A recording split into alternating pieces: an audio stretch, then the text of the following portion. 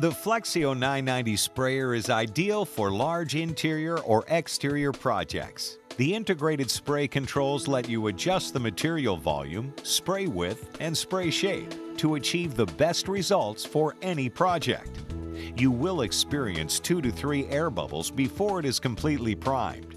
Follow the process every time you empty a paint can or change them out.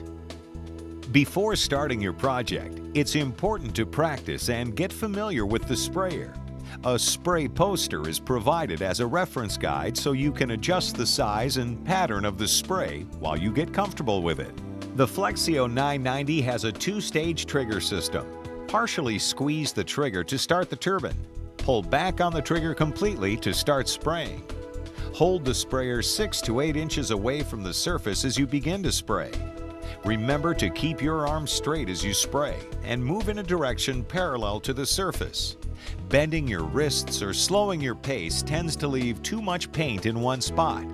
It's also a good idea to wipe the tip of your sprayer periodically, as dried paint will disrupt your spray pattern. The adjustment ring on your Flexio 990 sprayer determines the width and shape of the spray pattern. To spray up and down along the surface, select a horizontal spray pattern. For side-to-side spraying, select a vertical pattern. The red spray switch can select between a narrow or wide pattern. The Flexio 990 is equipped with variable speed air power control. The X-Boost power dial adjusts the level of air pressure produced by the turbine. The X-Boost dial is factory set at maximum out of the box. Lower settings are for thinner materials such as stains and sealers. Higher settings are for heavy materials, such as enamels, primers, and latex. The material flow control determines the amount of material that is sprayed from the gun. For thicker materials, it's recommended that you start with the 5-flow setting and then gradually increase to suit your desired speed and finish.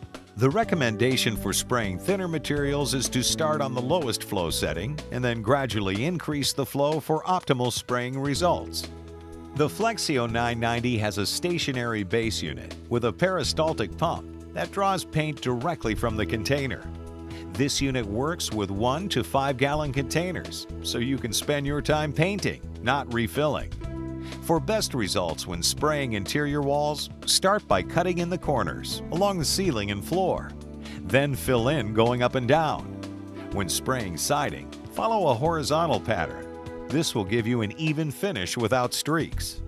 When you need to complete the project by painting trim or do some small area painting, convert the 990 to a handheld sprayer with a control finish gun and cup.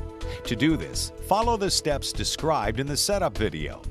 Painting with the control finish nozzle uses the same power adjustment and has a material flow control on the trigger. The 28-ounce cup allows you to spray small amounts with quick color change and fast cleanup. The Flexio 990 is simple to use and gives you the power and control to take on any project.